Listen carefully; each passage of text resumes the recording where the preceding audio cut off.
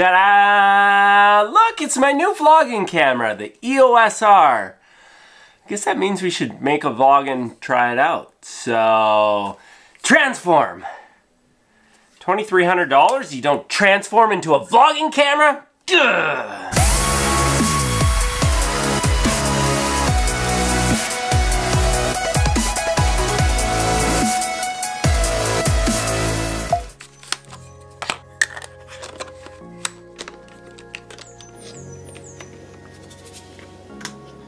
Holy moly, that's a vlogging rig.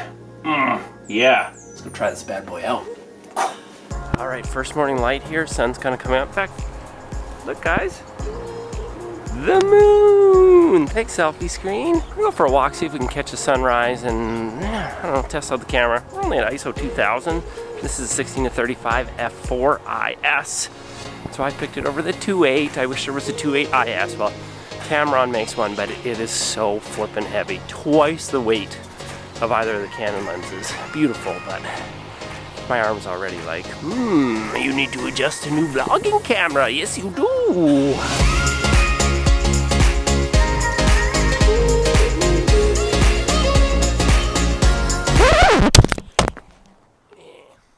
Oh yeah, just a friendly reminder everyone, this camera's much heavier than the M50, which is what I was vlogging with before. And maybe slightly more prone to slips and falls, and you know, because it's a big camera, but built like a tank. Lens seems to be fine. It's fine.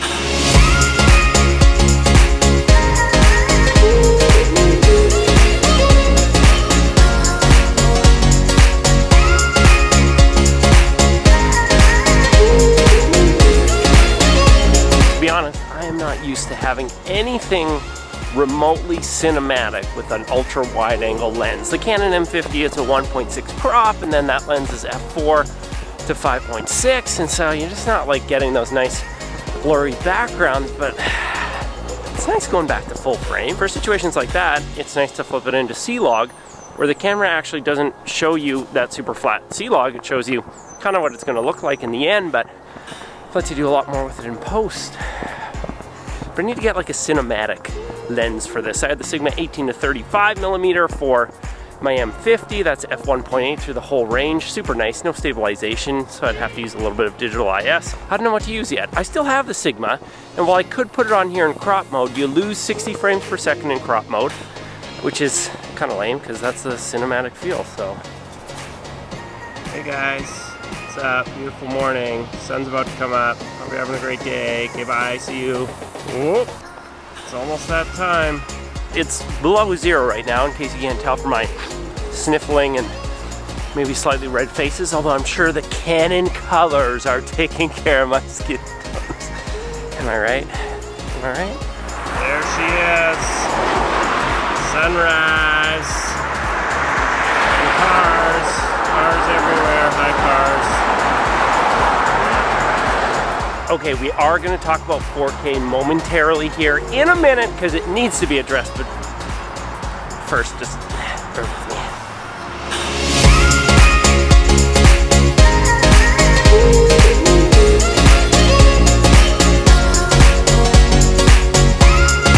Dynamic range test. How we doing? I threw it in C-Log for this one. But it's in ISO L, which actually goes all the way down to 100. I don't know, it's probably digital, but it's cool. And I don't even have the variable ND on or anything, it's just straight out of camera.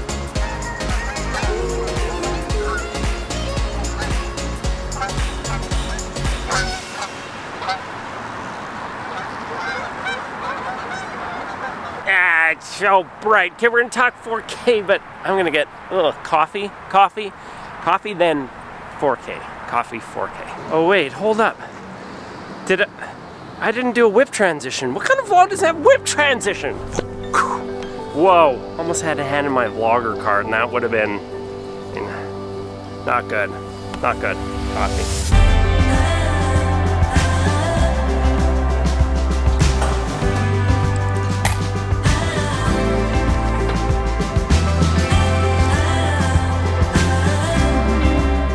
Okay, 4K, the camera has it, but it's at a big crop factor 1.75, so it zooms in a ton. Now, you can use crop sensor lenses like the Sigma 18 to 35 f1.8, which I have, or you could use the Canon 10 to 18 millimeter, which is super cheap, f4.5 to 5.6, and it's image stabilized, and you could vlog with it in 4K. The only thing is that the rolling shutter, the lines get like super wobbly, and you get that like jello-y effect, and the image stabilization might take something out of it, and then your low light would not be nearly as good because you're on a much smaller sensor. So I don't know why you would do it. At least on this camera you get the great dual pixel autofocus, and for me that's a benefit to having 4K, is not for vlogging, it's for all the sit-down textile videos that I do, where I can shoot in 4K, I can have the dual pixel autofocus, I'll back it up, I'll put my Sigma 18 to 35 millimeter on it, and it'll work great for that. It'll be good for that. But it's very much, I would say, a one-trick pony. Where the 4K can be nice is in that 4K time lapses that I was doing earlier, is those look awesome. And I've been seeing lots of reviews where the Canon 4K is super duper sharp. I turn the sharpening up in camera, and the stuff I've seen has looked really good, but I'm hoping to actually get to the camera store a little bit later today and put this up against the A7 III and try and sharpen this up in camera and see if they become more similar. Go watch Max Hero's review. It's frightening, actually, how unsharp it is. But I'm gonna drink my coffee so out of here.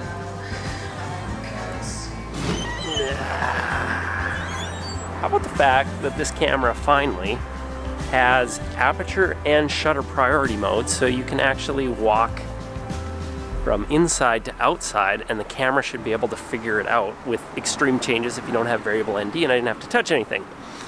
But again, the problem with those modes is it doesn't always get the exposure quite right when the background is, you know, too bright or too dark, or your face isn't as well lit, but it's handy. Thank you, EOS R, because the M50 did not have that, and I really wanted that.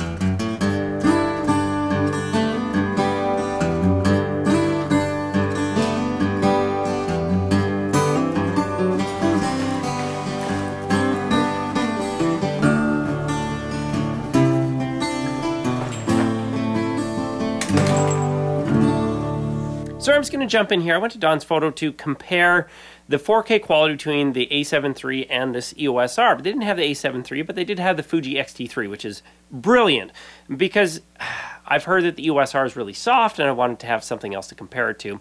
Long story short, I made another video about that and how you can kind of fix it by sharpening it, but part of me actually regrets making the video because I've seen some great ones from Armando Ferreira, Potato Jet, and they're showing that the EOS R quality it's really not a problem, but I think you do need to have it set up right. So if you're interested in how you can sharpen up the quality of your EOS R, there's another video that I've probably thrown in the description or somewhere up here. You can check that out, but I'm not going to include that in this video. And in fact, I'm just going to fast forward to much later in the day, do a low light test. Yeah, right. So now this is going to be the extremely wild low light test. In fact, it's actually Halloween, and you guys ever tried this?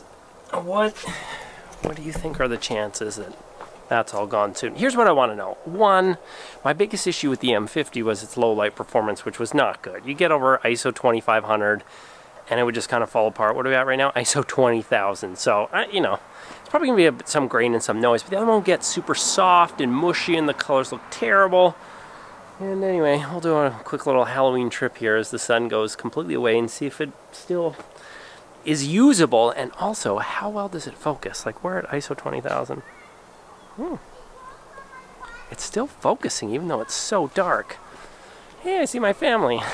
Of course, the microphone then crapped out at the end of this vlog because it was my backup one and I knew it was sketchy. Anyway, it was done. But here you could see that the low light's okay. It's definitely better than the M50 was. It's not as good as, you know, some of the new Sonys out there, but what's interesting is I remember I saw this video from Armando where he was talking about how putting it in C-Log in the dark, he was fine up to like ISO 10,000. So then I flipped it over to C-Log, and what do you know? I think this is at ISO 6400, but the image looks much, much better, which is a fairly easy option to be able to do when it gets dark. So obviously those are insane conditions to do that in, but you know, overall, I don't know, I'll have to review the footage. So, I mean, that's a fairly short vlog. It actually ended up getting filmed over a couple of days because I got busy doing other things. But You know, I've had a little bit of time with the EOS R, and I'm excited in 6 months from now to, you know, review it again, and I've got some big projects coming up where I really get to use it. But initially I was pretty worried about the camera. Like, I bought it because I had to buy it because it was the best camera with a flip screen, and that's what I needed. And then I started seeing some of the earlier reviews from the people who were in Hawaii, and they were kind of bashing the camera. And then I saw a video from Max Yuryev where the camera was so lacking in detail. But then I saw some other videos from Potato Jet and Armando, and some other people started creating some stuff, and I was like, oh, okay, maybe it's okay, because it was doing phenomenally in their videos. And then when I saw the video quality of the stuff coming out here, I thought, you know what, I'm actually happy with the camera. It's what I wanted it to be, although maybe the price is more than it should be, but 1080p quality, awesome. C-Log, super cool, and really, really easy to work with. It's got the flip screen. The autofocus is fantastic. A couple of things that people didn't like about it. One were like the mode dial on the top. Hearing from the Canon engineers, what they said was by changing that mode dial, what it allowed them to do is actually to give 3 separate completely custom modes for both photo and video.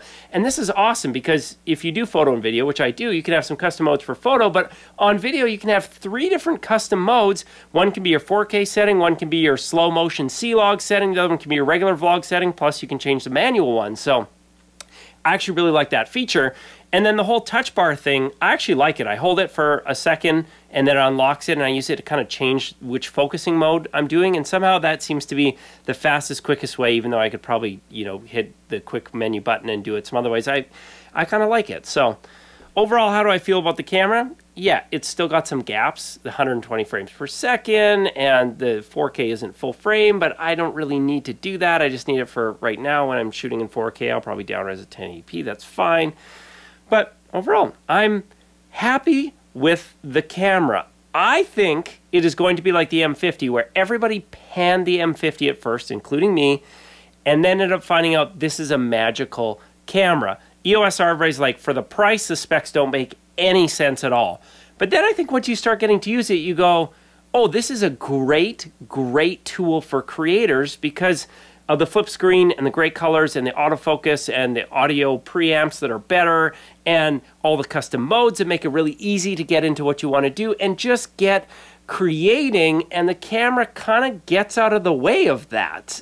Low light performance could be a little bit better, but if you're willing to do a bit of the work in C-Log, you can kind of save some of that, and it's still a full frame Canon camera. The low light isn't atrocious. It could be a little bit better, but I think it's a really, really good tool. And I'm happy that I bought it, which when I say bought it, I thank you guys because you clicking on Amazon links meant I got all of it except for 50 bucks, you know, through Amazon gift card. So thank you very much. But stabilization with the 16-34, I'm happy with it. I need to get some cinematic lenses and put it through the paces, but yeah, cool. Good first impression EOS R, actually after a kind of a bad first impression. So, you know, in the end, hey, it works out. Oh yeah, if you want to subscribe or something, you know, to see more video, I don't know, whatever the YouTubers say, you do that.